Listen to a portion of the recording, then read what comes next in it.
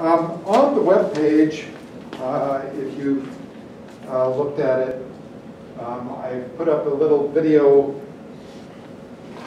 illustrating the R script for doing a linear regression.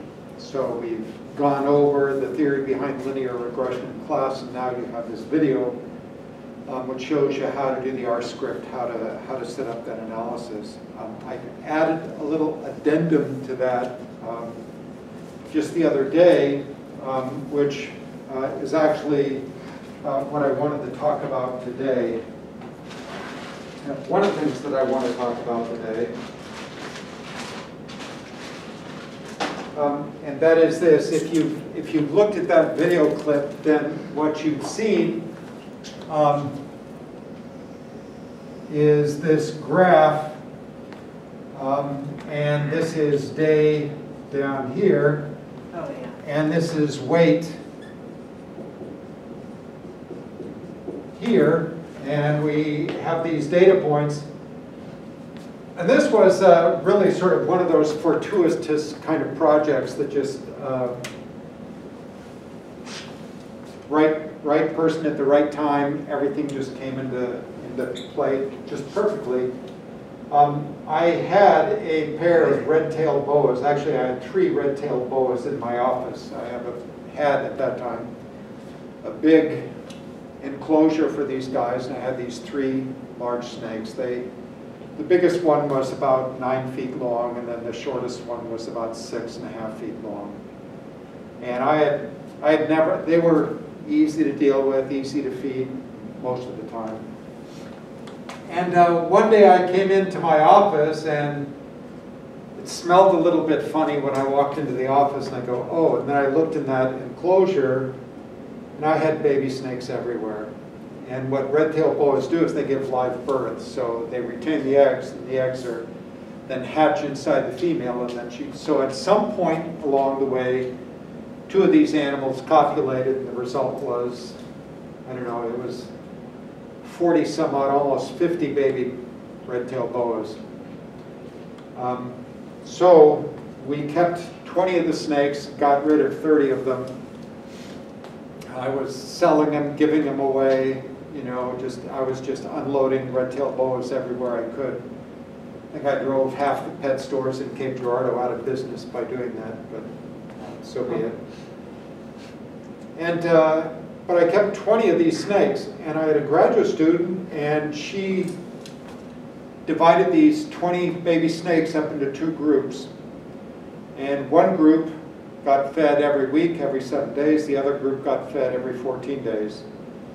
And every snake got a baby mouse or something like that every week or every other week. And she weighed every snake once a week, and she weighed all the waste products that every snake produced, all the shed skins. She weighed the mice or the pinkies that were fed to the snakes, so everything. She has perfect records of everything. And the data that I provided you with are the data from a single snake over this 1-year period. So she kept these animals for a year, and every week she would weigh them and do all of that. And then our thesis was looking at allometric growth in these animals. So we're using those data as a linear regression example. And last time we figured out how to get that regression line. And on the video, in addition to getting the regression line, you also get the confidence intervals for the regression line. And the confidence interval has a shape, I'm not drawing it to scale, that looks something like that. So the confidence interval is narrowest right there in the middle. And there's a reason for that. That's because that point is x bar, y bar. Okay? And I have 95% confidence intervals for x, which go like that. I have 95% confidence intervals for y, which goes like that. So I could define this 95% confidence circle around that point. So I know the point is somewhere in there. Now, in R, I also get the standard error of the estimate for the slope, which means I can do the t-test to find out if the slope is significant or not. or we get that basically from the ANOVA table, right? But I get that, and now I know that the slope might be either a little bit higher or a little bit lower. I can have the 95% confidence intervals for the slope. So my slope might be a little bit steeper or a little bit shallower. And that's what gives these confidence intervals those bands like that. And on that graph, when you notice, when you look at it, I think the regression line is in red and the confidence interval for the line is in blue. Most of the points are outside of the confidence interval. That's fine. The confidence intervals are not for the points. The confidence intervals are for the line. Okay? So most of the points are out there. And it looks good, and the regression is significant, and all of that, and you feel very good about it. On the addendum video, what I've done is I've looked at the residuals. The residuals are the deviations of these points from the line. So those are my error terms, my individual error terms. And the way we plot those is like this. Now what I'm doing is I have day on this axis, and I'm taking the regression line, and it has this nice slope, and I'm laying it down horizontally. And I indicate it with the dashed bar, like that. Okay? And now what I'm doing is I'm looking at the deviations of the points from the regression line.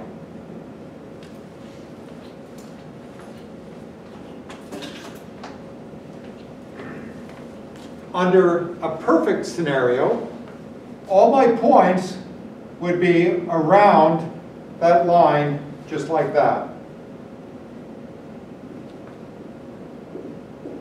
Okay? But when you look at the plot that you get from R when doing this, and I recommend that you do it just for grins and giggles, I'm not going to ask you to turn it in, but when you do that, what you'll discover is the points actually look like this.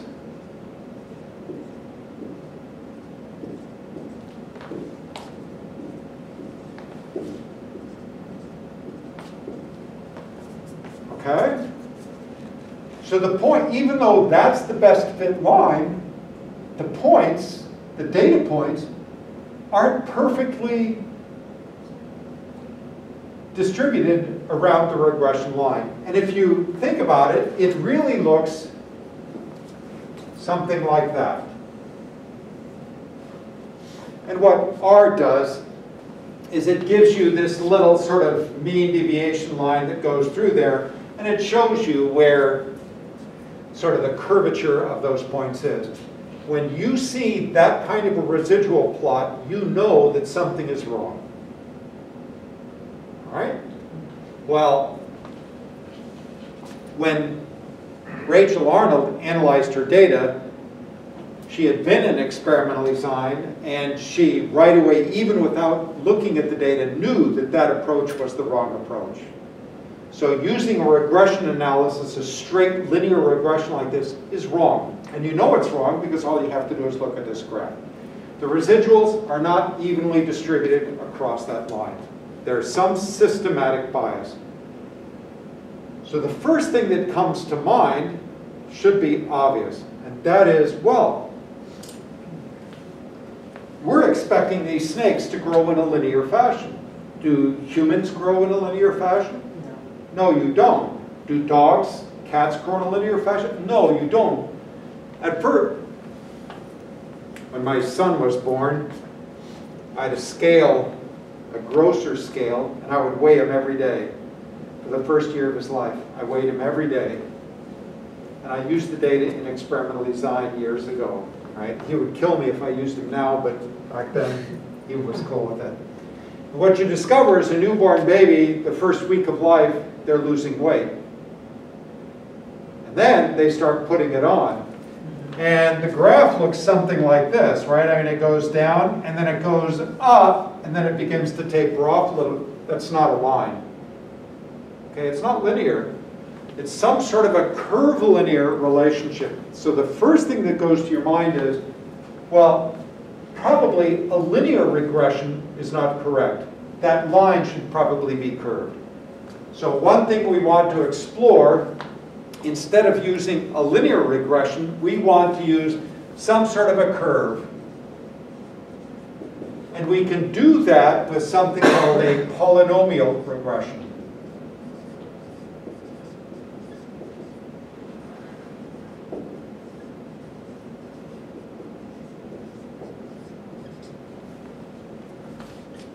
Okay? So that's one thing that we can deal with. Very good. Let's imagine the points had a slightly different kind of distribution around the regression line.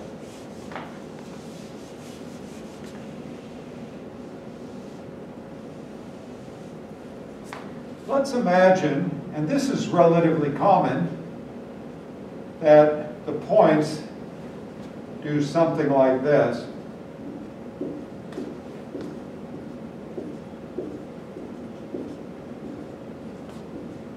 In other words, if we look at the distribution of the points, we notice that as we go to larger values of day, the variability in the data increases.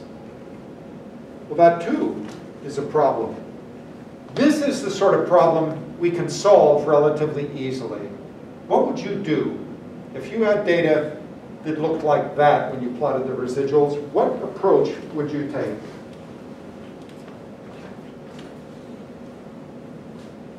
You see, there's some systematic bias in the data that needs to be addressed.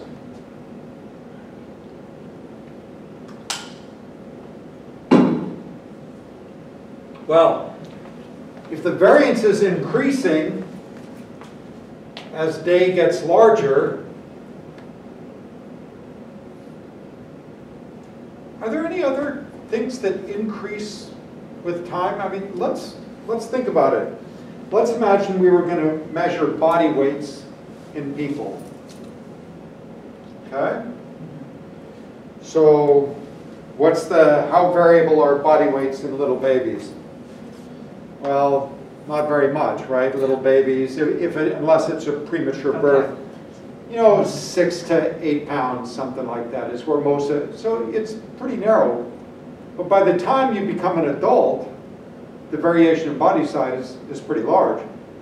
Here on campus, you can find students that weigh everything from under 100 pounds to well north of 500 pounds. Okay, so the amount of variation in the data becomes larger with time. That's exactly what's happening here. What we might consider doing is something to change that variability. And what we can do, and what is oftentimes done in data, biologists almost do this without even thinking. Even without looking at the box plots, or even without looking at these residual plots, oftentimes biologists will just automatically take the log, the natural log of the data. So if it's body weights, you take the natural log of the data. What does that do? If you have numbers that get really big like that, when you take the natural log, what you're doing is you're taking this part of it and pulling it down, because the graph for the natural log looks like that. So as the numbers get bigger and bigger and bigger, you're pulling them down and they become less extreme. Or, rather than take the natural log, you might also just take the square root of your variable, or of your response variable. And that makes sense, because a lot of the things that we measure are a consequence of area, wing area, surface area, right? Something along those. Or you might take the cube root. If you're measuring mass, cube root is perfect, because what is mass? It's really a measure of volume. What's volume? Length times length times length, length cubed. What's area? Length squared. So by taking the cube root, you're pulling it down. Okay? Now, when you take the log, there is a potential pitfall. Does anybody have a sense of what it might be? What's the graph of the natural log look like? Okay? So what's the natural log of 1?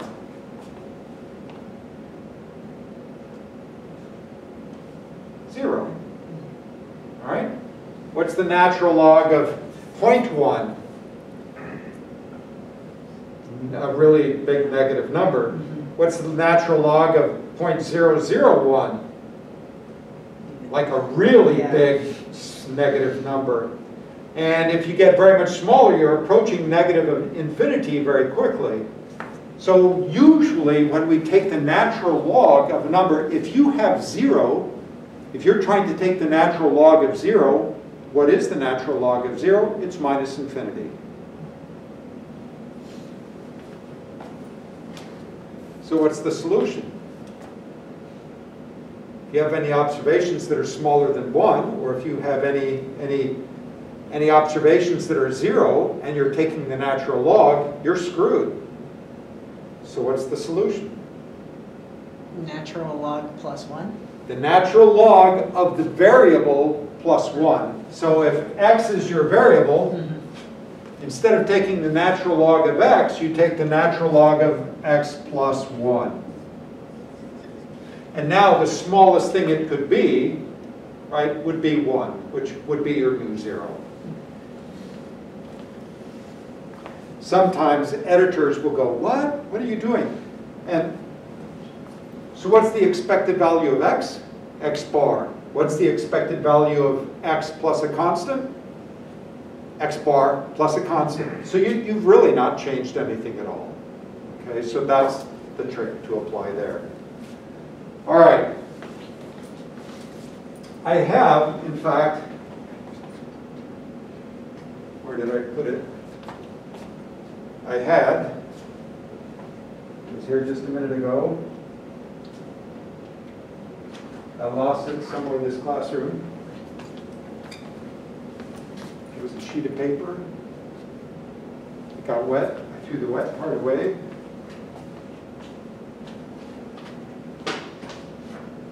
It's lost. It's gone.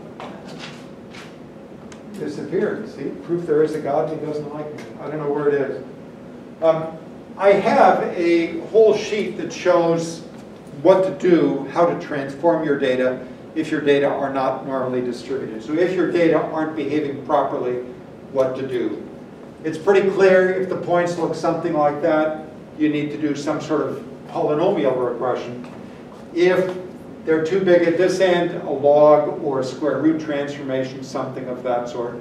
But there is no rule that says you have to stick to either a square root or a natural log transformation. Oftentimes, people will use data that are percentages. So percent something. Do you see a potential problem with using percentage data and then trying to do some kind of analysis? Well, yeah. Because if you're using percentages, percentages are between 0 and 1. Well, if your data fall between 0 and 1, they are not normally distributed. They are binomially distributed. So you now have to apply a data transformation so that instead of being like that, instead of being binomial, they are normal. And there the appropriate transformation is the arcsine transformation. And the arcsine transformation is simply to take the square root of the arcsine of the square root of your percentage score. And that will then give you something which is approximately normal. I'll give you a table if I ever find that sheet somewhere around here, and I will make that available on the web page. So suggested transformations for data that has certain properties. Okay.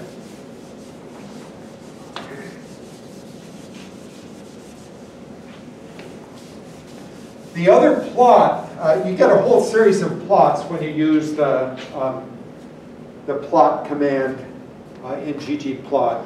Okay. On the video, I talk about ggplot too. I didn't capitalize day, and I was trying to figure out what went wrong, and for about like 15 minutes, and I realized because I didn't capitalize. Yeah, it's computers. Computers are stupid. You know, they can't figure anything out. Yeah. There is another plot in there, and that's called the QQ plot.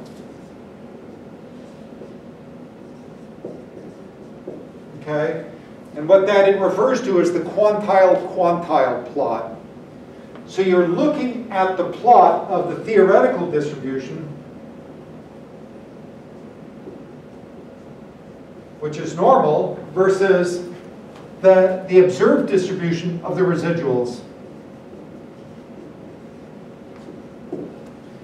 And if the observed probability distribution of your residuals is exactly like the theoretical normal distribution, then all of those observations are going to fall on a line of isometry. There will be a one-to-one match. But what you notice when you look at your points, they do something like this. So the slope of your observed residuals is somewhat shallower than the theoretical distribution. And what that means is that the distribution of your residuals is somewhat leptokurtic. That is, your residuals are more clumped than the theoretical distribution. So if this is the normal distribution, your distribution is more like that. It's more leptokurtic. If the slope is steeper, then your distribution is platykurtic.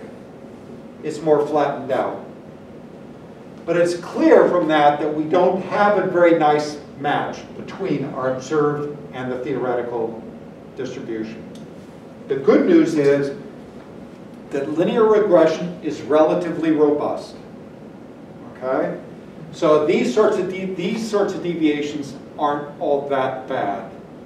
You can you're depending on what you're trying to do with your data. If you're trying to predict, is it okay to launch the space shuttle, or is it okay to launch this rocket? Maybe not. If you're trying to say, okay, is this vaccine good enough and won't kill too many people? Probably not. But if all you're doing is trying to understand the growth rates, growth trajectories of red-tailed boas, you're probably fine. Okay?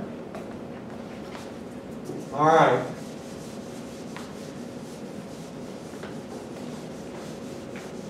So let's take our regression model now, and let's do something which is kind of clever. Okay? What I want to do is show you a spline. Oh, before I do that, let's go back and think about our distribution of residuals. I said that the possibilities, obviously the linear model doesn't match. Okay? It's not the correct model. We should be using some polynomial model, perhaps, something like that. Even if I used a polynomial model for those data, I would still be wrong. And the question is why. So we've got this. There's our regression line. We got these really nice tight confidence interval bands. That all looks good. Looking at it, the fit of the data, it's still wrong. Even if I do the polynomial regression, it's not going to look much different from this. It's still going to be wrong. Why? And this goes back to the basic fundamentals. All right? The fundamentals of what these data are. So I have this snake. All these data are for one snake. And I weighed it on day 7. And on day 14, and on day 21, and on day 28, throughout the entire year. I didn't weigh them. Rachel Arnold weighed them. Okay? And she knew what was wrong, right? The question, she had been through the class, what's wrong with these data? What's wrong with what we're trying to do? Let's. Oh, okay. I think. Is it because you're again trying to fit the non-linear growth pattern into Yeah, a... no, I can make a polynomial regression and fit it perfectly.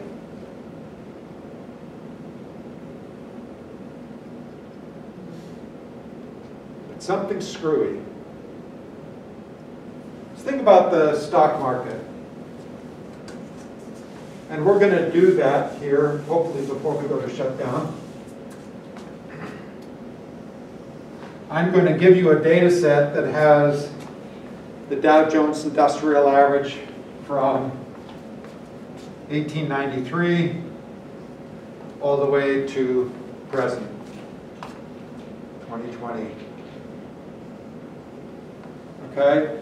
If you look at the growth of the stock market, see there's 1929.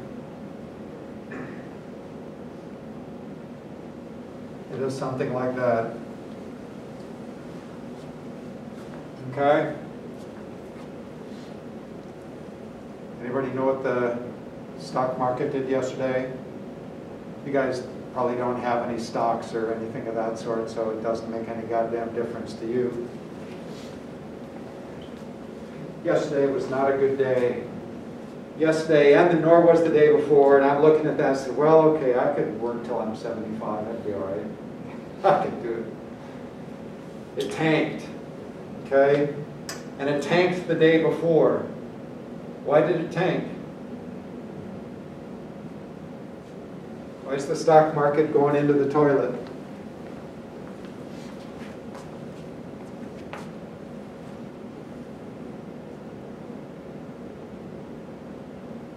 Probably said something dumb. Yeah, well, that happens on a daily basis. Or somebody said something really smart. Somebody said something. Yeah. Yeah, so suddenly all these reports coming out of the CDC say, hey man, this COVID shit, it's bad news. You know, it's like, no, it's not going to go away by election day or any of that sort of stuff. So Wall Street has finally come to the realization that, okay, maybe Trump isn't right and it isn't going to magically disappear, and that we're entering fall and we're not in a good place, and we have the highest death rate in the world, and we have, you know, the highest rate of infection in the world, and all that sort of stuff. It's bad news, all right? And Wall Street going like that, it's just dropping off a cliff. I don't know what it's done today, but the last 2.5 days have been brutal. Okay, so let's go back 3 days. The value of the stock market, I don't know, 28,000, okay? How did it get to 28,000?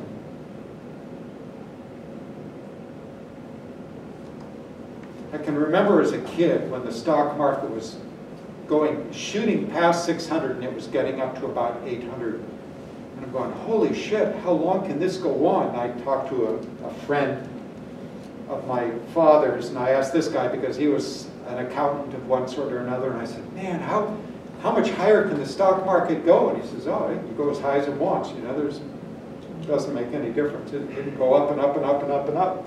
And I had a hard time imagining that because I thought it would be somehow limited, but it's not. It got there based on where it was the day before. Okay, so it's complicated. Okay? Just like your body weight today is not independent of your body weight yesterday. And when you're doing this regression, you're making this assumption that the body weight today is independent of its body weight from 7 days ago. And it's not. Okay? In other words, your weight today is correlated with your weight from last week. What that means is those little residuals, remember our model, y equals beta 0 plus beta 1 x of I plus epsilon I. Okay? Epsilon I and epsilon I plus 1 are correlated. They're not independent. And just as in ANOVA, we made this assumption that those epsilons were independent. and they're not. They're correlated with one another.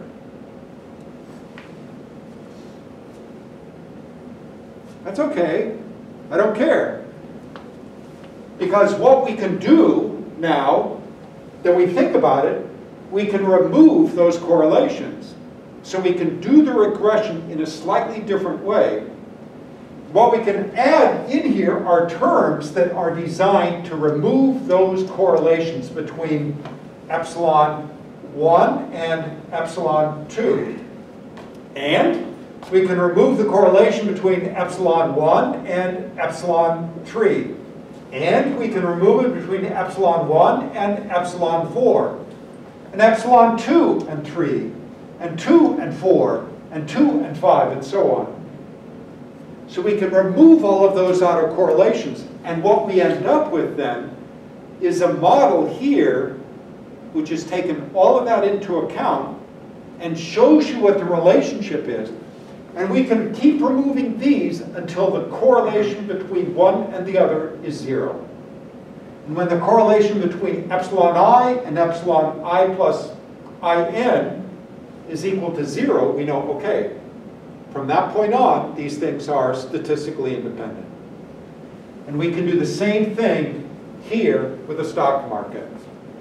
So when we finally are ready to do that analysis, we're going to do something called an autoregression.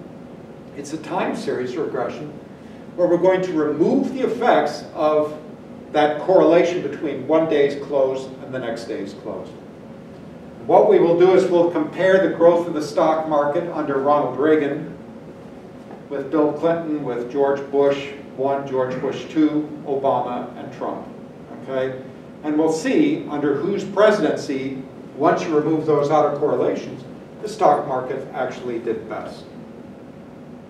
Now, most students have this sense that, oh, the stock market always does better under Republicans. So they expect that under Reagan it did best, and under Bush it would have done great, under Bush 1, and so on. And under Trump, the expectation is that it will have been fantastic. But when you analyze the data, it turns out not to be true.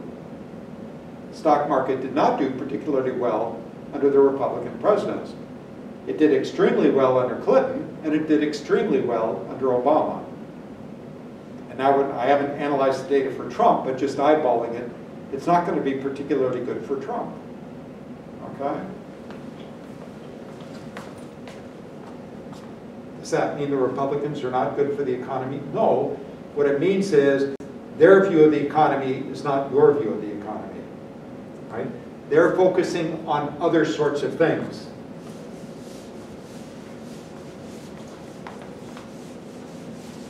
All right. So now, with that out of the way, we're going to come back to those sorts of autoregressions a little later on. The next thing that I want to do, though, is this. I want to show you a little trick. When we do a regression, we don't have to limit ourselves to a model that looks like this. yi is equal to beta 0 plus beta 1 xi plus epsilon I. What we could do is we could have another term in there. We could do this. yi is equal to beta 0 plus beta 1 xi. Make sure that's a random variable. xi plus beta 2 xi squared plus epsilon I. Now what I've done, instead of just having a line, I could have, depending on whether that coefficient is positive or negative, I could have a curve. Or I could do yi is equal to beta 0 plus beta 1 xi plus beta 2 xi squared plus beta 3 xi cubed plus epsilon I. And now I could have a curve that looks something like that. So it's a third order polynomial, a second order polynomial, a first order polynomial. or line, okay? I can add as many of these terms as I want. That's a third order, that's a second order, that's a first order. And I can improve the quality of my fit with each additional term, okay? So this is referred to as a polynomial regression. It's easy to do. But let's do this. Let's do it just a little bit differently. Let's imagine we want to look at the relationship between variable x and y for whatever species that we happen to be looking at. Maybe it's boas. And we have body weights for males and females, and we're going to take a male and a female. We have their body weights, but we recognize that one is male and the other is female. Or maybe you're looking at fish, right? You're catching fish, and you're looking at weight of the fish, and length of the fish, and sex of the fish.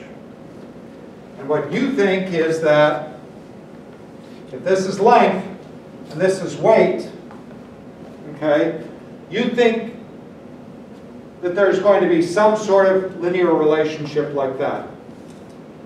Weight, you take the cube root of weight because weight is length times width times height, right? It's a volume. That's just a length.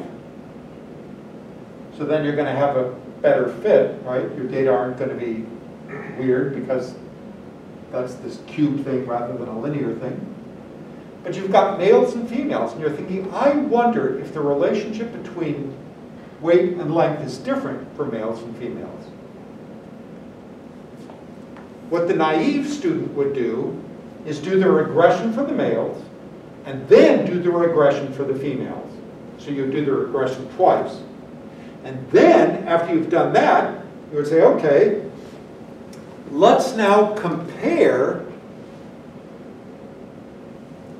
the beta coefficient, the slope for males with the slope for females, and see if they're the same.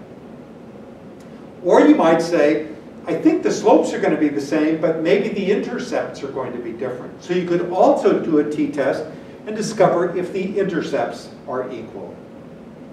So you'd compute one regression line for males, and you could compute a different regression line for females. Okay?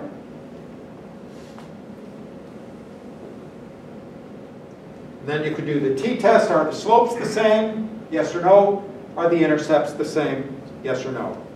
That would be the brute force approach. And that's usually what you see in a scientific paper. And it's also the lame approach. There's a much more elegant way to do it. And that elegant way is to use something called an indicator variable.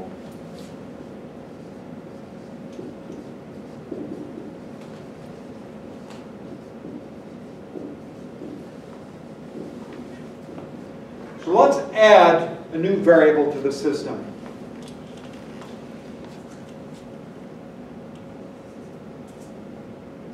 Okay? I'm going to add a variable x2. And x2 is going to be equal to 0 if my fish is a male. And it's going to be equal to 1 if my fish is a female. Okay? So now my regression model looks like this. Beta 0 plus beta 1 x1 plus beta 2 x2 plus epsilon. There's a reason why I've used 0 and 1. A lot of people, especially graduate students, when they score their data in their spreadsheet, they'll put M for male and F for female. Well, they use 1 for female and 2 for male or something like that. And that's wrong. Use 0 and 1s. Why? Why use 0s and 1s? Because 0 and 1 follow a binomial distribution. Okay? What's the sum of two binomial distributions? Well, you could do that in Excel. Years ago, in experimental design, I would have the students open up an Excel spreadsheet and generate a column of 1,000 random numbers that would have the values between 0 and 1. And they would then produce the graph. And the graph looks like this. There's 0, there's 1, and it ends up being a uniform distribution. Then I would have them repeat the same thing, only this time have two columns of 0 to 1, and a third column where they added those two columns together. So now the numbers go from 0 to 2. And I would ask them to plot those.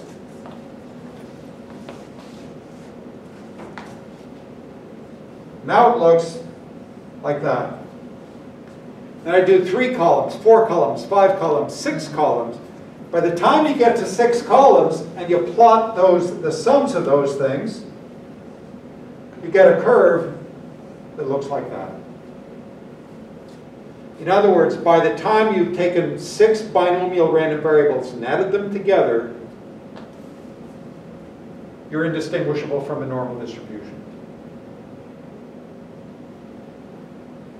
So if you have a lot of data, right, you're getting close to a normal distribution. So that's one reason for doing it like this. The other reason for doing it like this is as follows.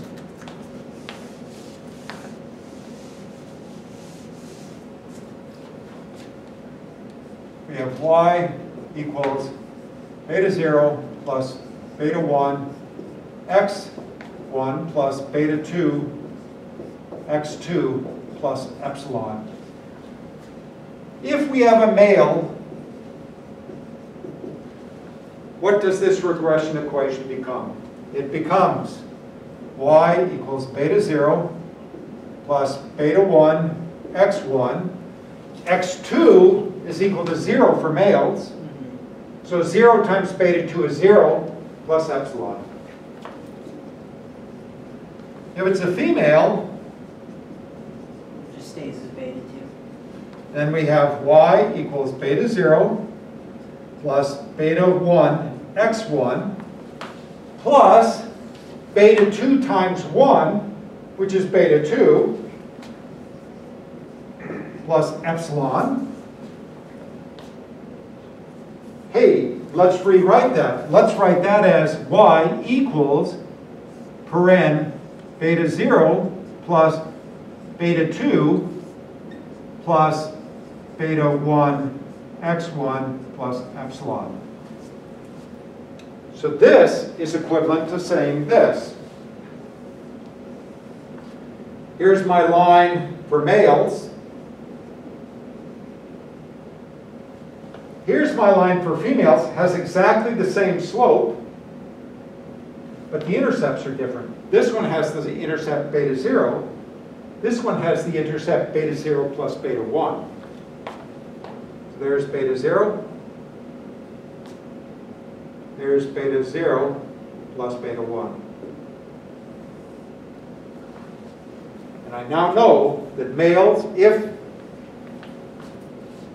beta 2 turns out to be significant, I know that males and females are different. They have different intercepts. Okay? Hey, let's do this.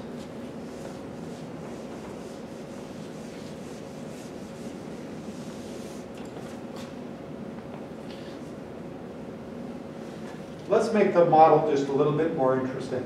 Let's take y equals beta 0 plus beta 1 x1 plus beta 2 x2 plus beta 1 2 x1 x2 plus epsilon.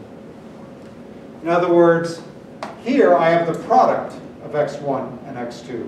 It's a little bit like, if you think about the models that you used in ANOVA, it is like an interaction term. Okay? Now, let's remember, x2 is equal to 0 if male and 1 if female. Let's see what happens for the male. So x2 is equal to 0 if it's male. So now I have y equals beta 0 plus beta 1 x1 plus 0. beta 2 times 0 plus beta 1 2 times x1 times 0, which is 0 plus epsilon. Now let's look what we get if we have a female. Now I have y equals beta 0 plus beta 1 x1 plus beta 2 plus beta 1 2 times x1 times 1 times 1 plus epsilon. So now that's the same as y equals beta 0 plus beta 2. There's my new intercept. Plus, here I have x1, there I have x1. So plus beta 1 plus beta 1 2 times x1 plus epsilon. So now I have a new intercept and I have a new slope. Okay? So when I graph it, there's my line for males.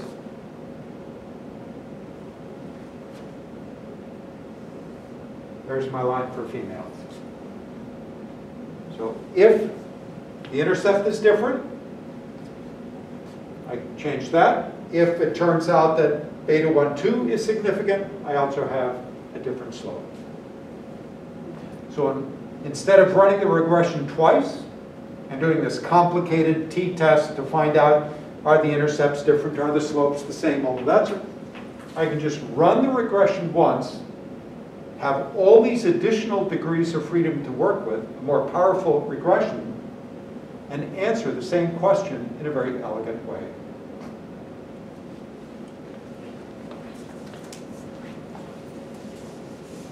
Does the point where the line intersects, does that have any value? That would depend on the system. Okay. You know, and Yeah. it might make biological sense, Yeah. you know, if you really know your system.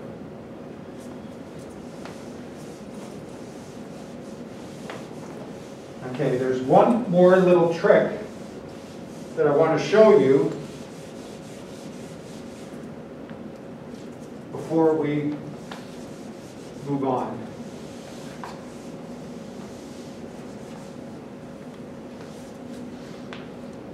All right, so you should keep that idea of indicator variables tattooed on the surface of your brain.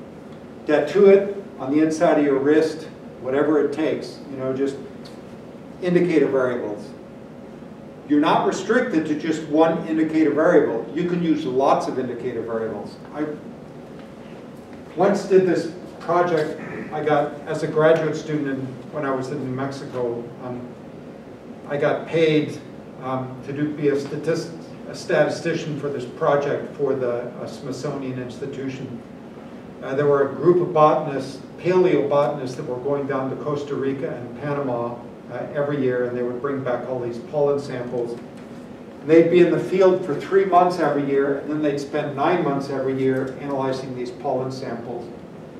And they gave me these data that they were measuring from these pollen samples, and they were asking the question, can you tell the difference? Is there some sort of dichotomous key that we can develop for these pollen things?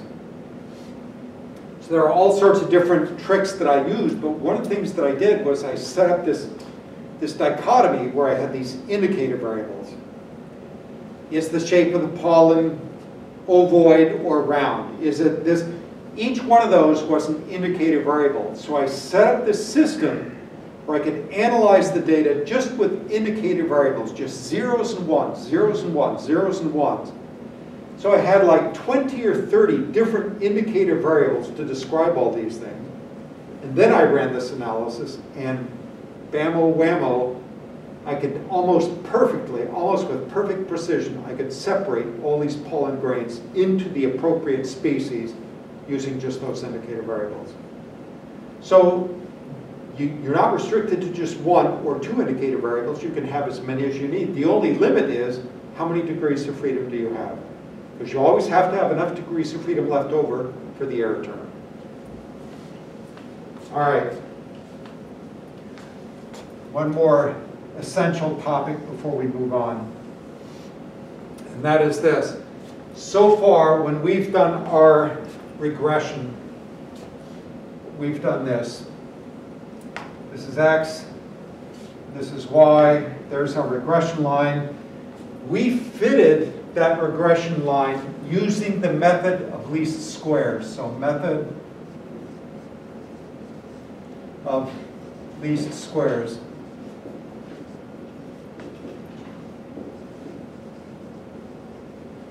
So we took the partial derivatives, right, we generated this pair of equations, these partial derivatives, for the deviation of the points from the line, okay?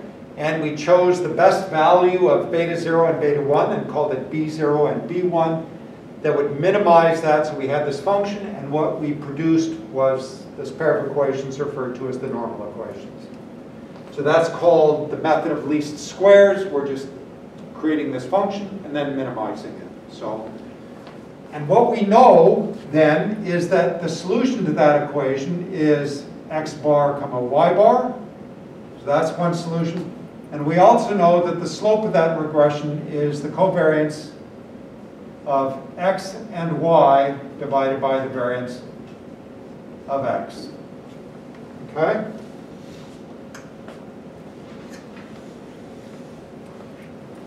The problem is, if I flip these axes, put x up here and y here, and repeat the analysis, and compute the new slope, so the slope for x against y instead of y against x, what you would think in your head is that, oh, to go back to the way it was, all I have to do is take the inverse of this. So it would be the variance of x over the covariance of x and y, and it turns out that you don't get the same result. Why is it important? For many years, so just as an example, for many years I was working on estimating the cost of transport for flying squirrels. I worked on not just flying squirrels. I did this for gliding geckos. I did it for sugar gliders. I did it for squirrel gliders in Australia. I did it for southern flying squirrels and for northern flying squirrels. And I also did it for the giant Japanese flying squirrel. Okay? And the way squirrels glide, right, they climb up to the top of a tree and they glide down like that, and then they climb up again. All right? So to go from here to here requires climbing and gliding. Okay, if you want, you only really need to look at the climb ones, but you glide and then climb back up to your launch height. What I want to know is how far they have to glide in order for that to be energetically feasible. So I had all these different ways of estimating what the metabolic rate is and what the metabolic expenditure is and power and you know, work and energy and all those sorts of things, and measured all of that. But the critical thing I needed to know was how high the animal had to climb in order to glide a specific distance. Okay? So I wanted to predict something from how far the animal had glided. So I ended up doing it backwards. What I want to do is predict how far it glides from how far it climbs, but what I have to do is do it opposite in order to find all the parameter values for this model. So I have exactly the wrong information in order to use the method of least squares to get my regression. I've got it backwards. What I want is x to get y, but what I've got is y, and I'm trying to predict x. So the first time I wrote a paper on this, that's how I did it. I did it just like this. Did the regression, and nobody caught it. The paper went through, got published, no worries. And now, in all the years since, every time I look at that paper, I go, damn, shit. Do I publish a retraction? What the hell do I do? I've repeated the analysis, and it doesn't make enough of a difference to warrant a retraction, but there it is. Here's the solution. Instead of doing the method of least squares, what we want to do is what's called a reduced major axis regression.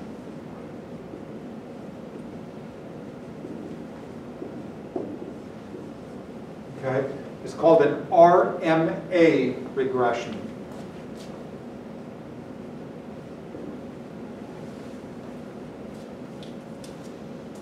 Now, there are some nice things about RMA regression and some not so nice things about an RMA regression. The way an RMA regression works is that the line that we're going to draw, the slope of that line is simply going to be the variance of y divided by the variance of x. So we're not looking at the covariance, we're just looking at the variances. And that will produce a line that goes through the points, right? It's not the same as the least square solution. It's not minimizing the squares, the square deviations, but it does fit the points. The problem comes once we have that beta 1, once we have it, how do we determine whether it's significantly different from 0 or not? That's a problem, okay? That's the challenging part of doing the reduced major axis regression. Well, you can look at your coefficient of determination, you can do all of that sort of stuff, right? You can sort of get a sense for how well it fits, but aside from that, you're limited in your ability to assess statistical significance in a straightforward, easy way. It's going to be more complicated to do that. That doesn't mean it isn't valuable. What it does mean is that these axes are now flippable, and if all you're doing is trying to estimate a parameter value, it's fine. So you can produce the graph, show, look, it fits reasonably well, it seems to be okay. We're just going to assume that this is close to the correct value and take it from there. All right. Now, that whole notion of reduced major axis regression is sort of interesting for the following reason. And this is something that we're going to do probably after we go into shutdown, okay, after we go to the distance learning model again. Here's where that idea comes into play. How many of you have ever done a principal components analysis? A PCA? You've done a PCA, so do you know how PCA works? Kind of. I just know we did it in different applications. God, when was that? Like towards the beginning of the semester, JAWS. We didn't do it by hand. It was just in. In Morpho-J? Yeah. Yeah.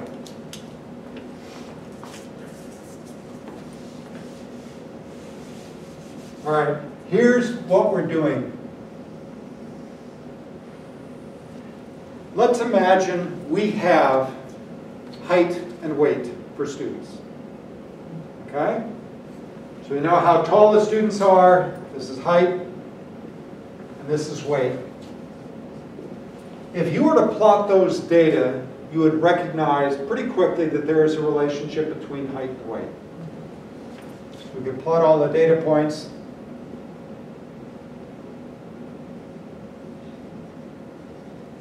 We'd get something that looks like that.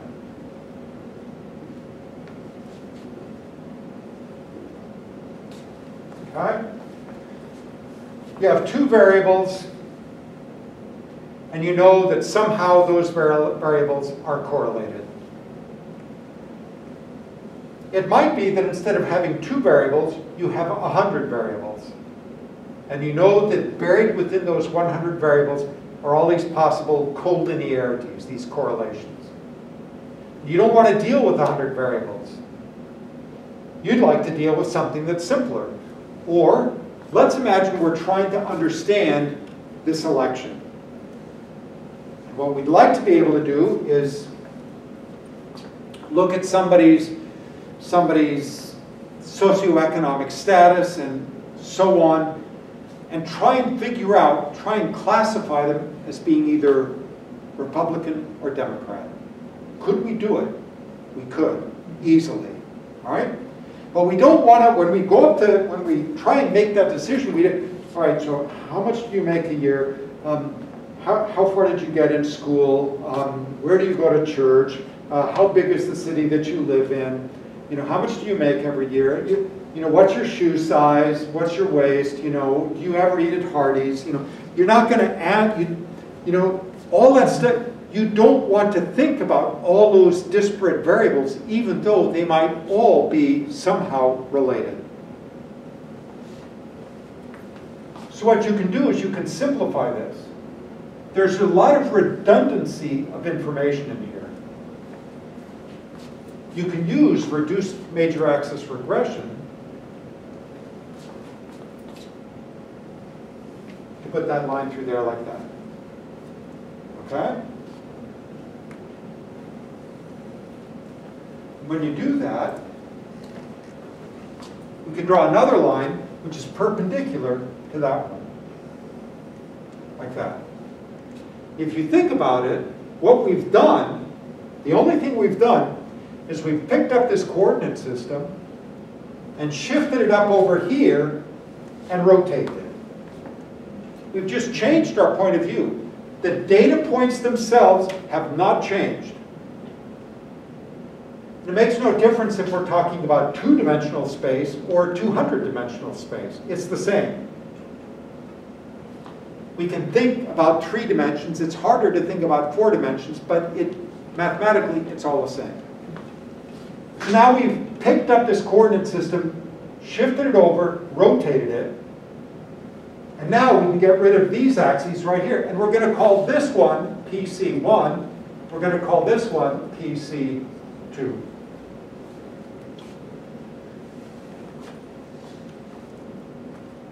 You notice anything? Let's take these and now rotate them. Move back over here. There's PC2. There's PC1. And now here are all of our data points. And now suddenly you realize that there is no longer any correlation between this axis and that axis. Here we had a correlation. There it went. Now they're uncorrelated.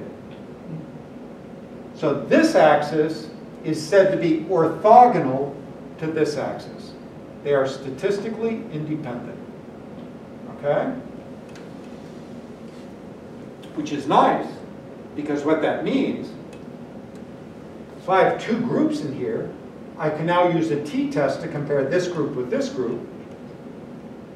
And I could compare the same 2 groups along this axis, and all my other axes, they're all statistically independent, so I don't have to do any kind of Bayesian correction because all these things are statistically independent of one another. Better yet, notice what happens along this first axis. Most of the variation in the data occurs along that first axis. Relatively little occurs across the second axis. So here I had a 2-variable system. Here I might have 95% of the variance on the first axis and only 5% on the second axis. So I might say, hey, I don't even need to worry about the second axis. All the information I really need is here on this first axis. Now, when you have two variables, it's not that big of a deal. But if you have 100 variables, you might be able to take those 100 variables and condense it down to 3 axes. Now, instead of talking about 100 different variables, you can talk about 3 axes. And each one is a linear combination of the others. Now, mathematically, the way this is done, it's basically a reduced major axis regression. But really, the way it's done is by using linear algebra, and we're solving the characteristic equation, right? I mean, it's a little bit different, okay? But it is basically the same idea. All right. So let's now, we'll come back to doing principal components analysis a little bit later. What I want to do now is this. I want to look at a slightly different sort of a problem. Okay?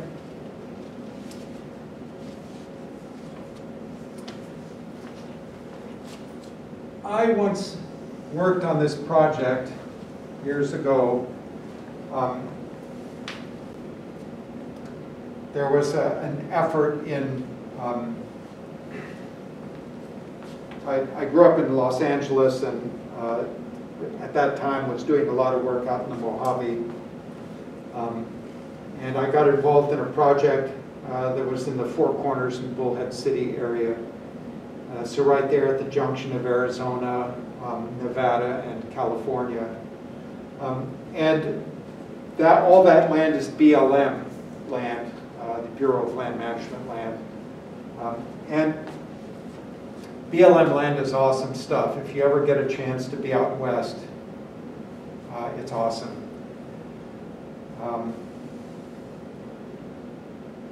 The BLM is the largest landholder in the country, and they have, the acreage that they have is just absolutely fantastic. And a lot of it is in really nice condition because oftentimes they take good care. It's been a little bit different the last number of years because there's been a fair bit of turmoil in BLM because of the whole political environment, and you can't put a Trump tower everywhere. So there are some issues there, but at any rate, there was one of the things that happens out in the desert is that BLM land is used for cattle. There's a lot of free-range cattle on BLM land. And the ranchers have to pay the federal government to run their cattle on that land. So they don't get to do it for free. And how much they pay is published in the, it's all published and available. It's all public information. But if you ever go up to a rancher and ask them, hey, what's it costing you per head to run your cattle on BLM land? They don't want to tell you. Now, when Ronald Reagan was president, one of the first things that he did was he changed how much ranchers had to pay.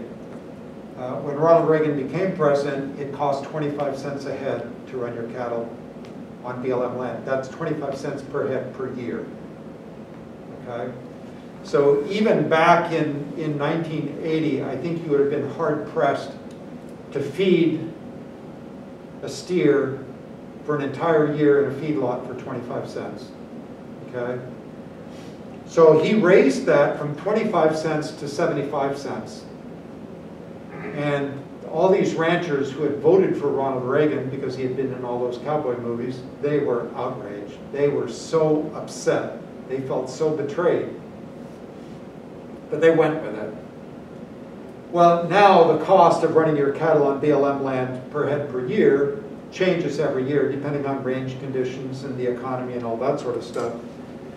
The last time I looked, and this was a couple of years ago, I think it was $1.16 a head per year.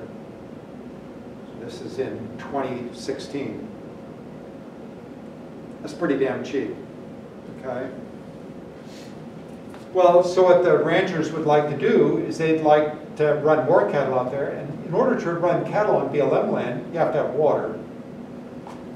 So what they do is they put in these cattle tanks and these little windmills to pump water into the tanks. And in so doing, you have this water source, so that every time the wind blows, the blades turn and it's pumping water up into this tank. And the tanks are actually pretty cool because the bats come to drink and feed at those tanks because of the insects. Frogs show up, old birds come out, coyotes spend a lot of time in. All this wildlife comes to those tanks, but the cattle come as well.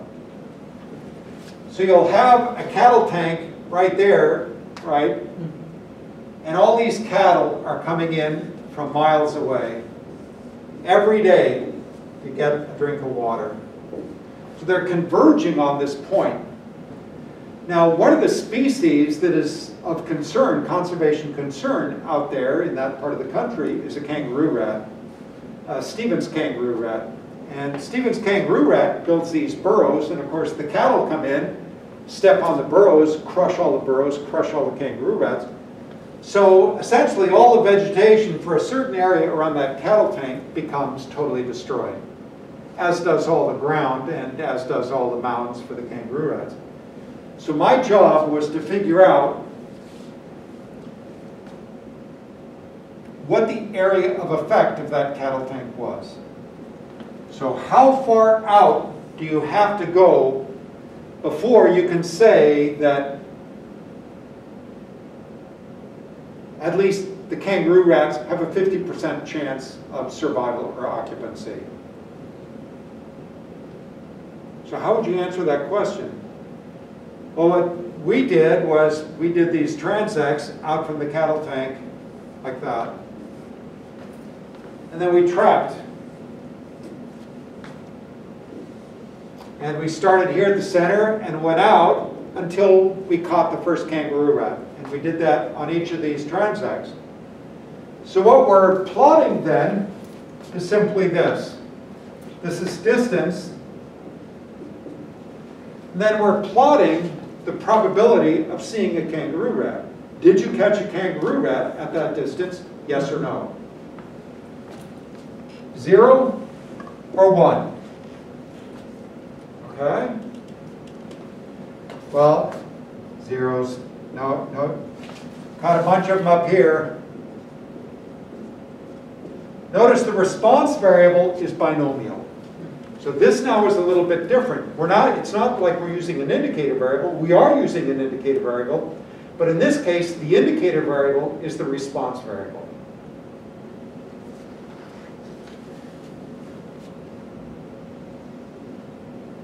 Well, how to do that regression?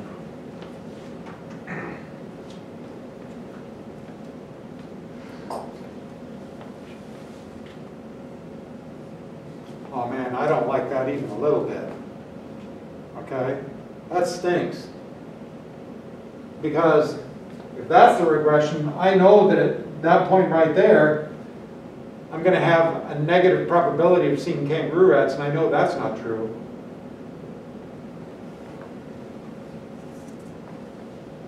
So what do I do? Plus, I know that I can't have a probability that's larger than 1.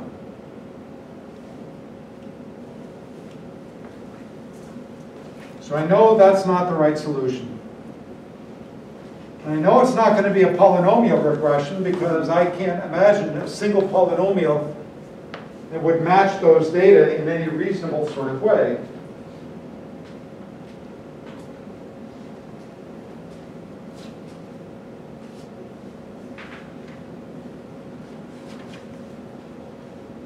So what to do?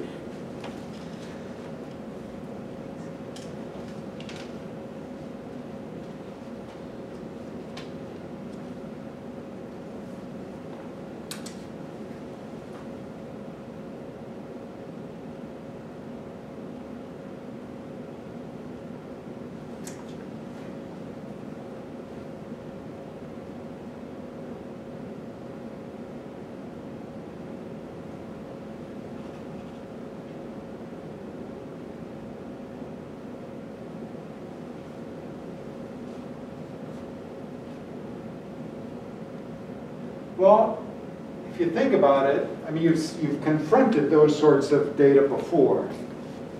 Only you've always had stuff in the middle here too, okay? But you've seen that sort of stuff before. Think about population growth. How does population growth go? I mean, well, had, you know, if we were talking about growth of rabbits or growth of the human population or growth of coyotes or whatever, would follow a logistic population growth curve, right? Follows a curve, looks something like that. Okay? Well, I think that's what we should fit to those data.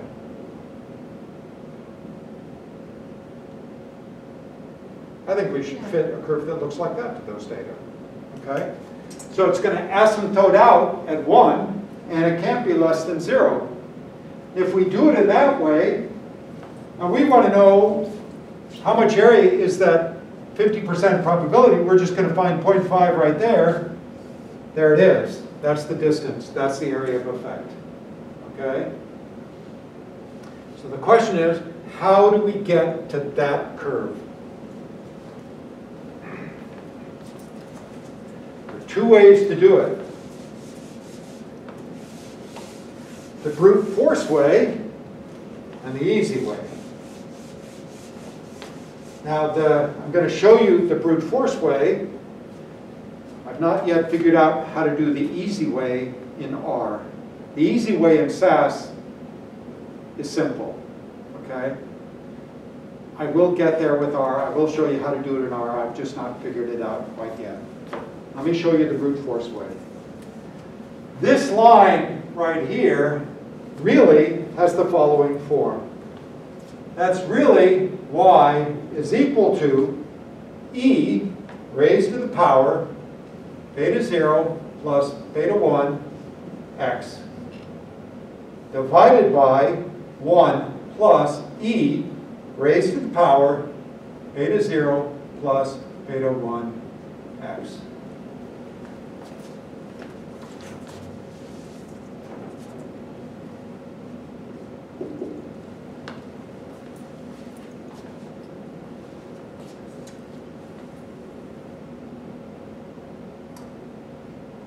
So if you were to take the log of that, you would discover that, yeah, it's exactly right. Okay? That's the brute force way of doing it. All it is a data transformation. Okay? Is there a simpler way to do it? And the answer is, yeah, you betcha. What's the simpler way to do it? What we want to do is something called the logit transformation.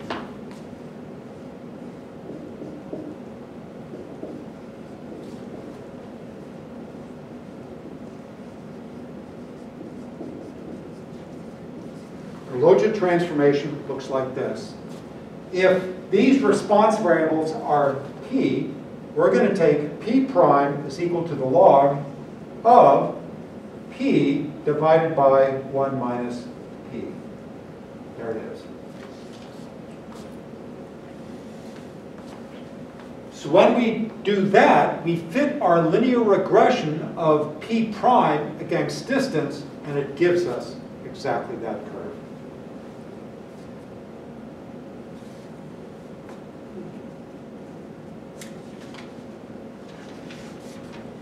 There is only one minor thing that we have to worry about. And that is, there's going to be a certain amount of pull on this relationship. Not all of these observations are being treated equally. Some of these observations are going to have greater weight than others. Some will have less weight than others.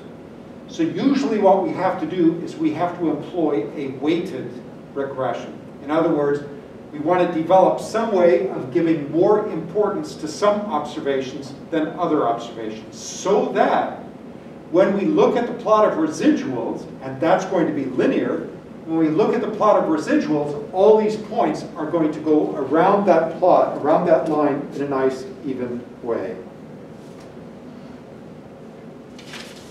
Okay. Does that make sense?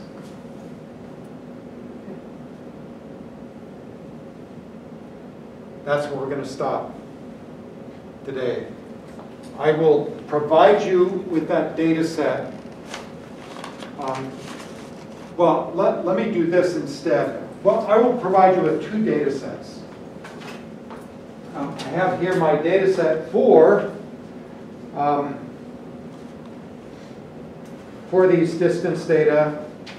And I will provide you also with what the plots look like when you do it in SAS. Unfortunately, I've not yet figured out how to do it in R. But I'll show you how to do all those plots in SAS. I will provide you with that data set. Let's not make that due for the next week, because I still need to figure that out. What I will do, however, is this. I'm going to provide you with the data set involving a spline. Okay? So I want you to be able to use indicator variables. You're going to work through the indicator variables, and I'm then going to give you a scenario where I ask you to pinpoint where some key change has taken place.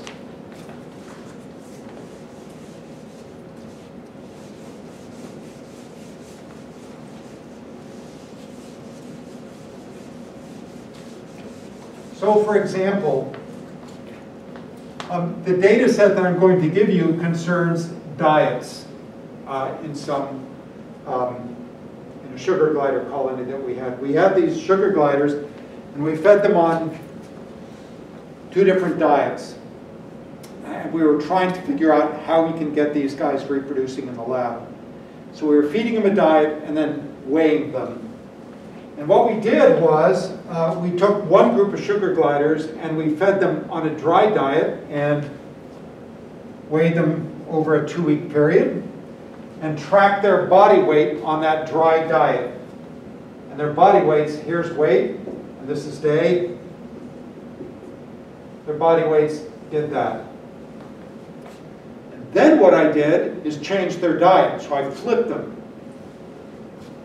And they now went on a wet diet instead of a dry diet. So they went from eating these little pellets and things of that sort to getting yogurt and baby food and cereal powder and stuff like that. Their body weights went up like that. Well, that's a regression problem using indicator variables. So I'll provide you with the commands necessary to get that spline and to produce that graph. And the question is that point right there significant? Is that a significant inflection point? And you'll be able to see that from the results that you get. Okay, that's referred to as a spline. When we start looking at the Dow Jones Industrial Average, we're going to do the same thing.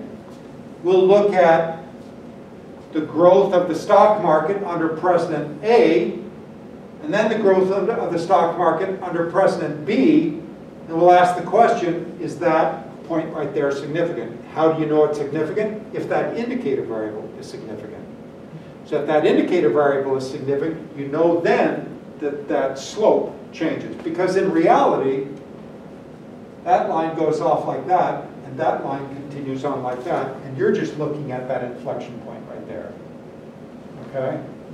So that's the question that you asked earlier, males, females, something like that. Yeah. Is that, well, if we set it up as a spline, then yeah. Okay, yeah. That's how we figure that out. Okay? All right. All right, so I will provide you with the sugar glider data. I need to dig them up. I'll provide you with the commands to do that. And then I will also figure out how to do the logit transformation in R so that you can easily get the results and do the plots for that. Okay? When we come back next time, we'll talk briefly about that logit, or about that logistic regression.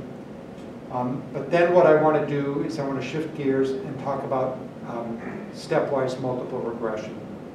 So we'll do that. Well, we'll use an example on polynomial regression, and then we'll jump right ahead into multiple regression and stepwise multiple regression. And that's where you might have 20 or 30 different predictors, and you want to find out which ones are meaningful, which ones are not. You want to simplify your approach. The best example I can give you of that, one of the things, a project that I was working on years ago, I was looking at species diversity of lizards across the southwestern United States. And I had 21 study sites, and at each study site, I figured out what the species diversity of lizards was, and I measured all these climate parameters and all of these vegetation parameters, and I had probably 40 different predictor variables, but I only had 21 sites. So I have 21 data points, and I have like 40 different variables that are used to predict what's happening at those 21 data sets. Well, you can't do that, right? You need 10 observations per parameter. So if I have 21 observations, that means I can basically come up with 2 of those variables that are going to be predictors. So somehow I have to sort through all those 40 to find out which 2 are meaningful. And I did that with a stepwise regression.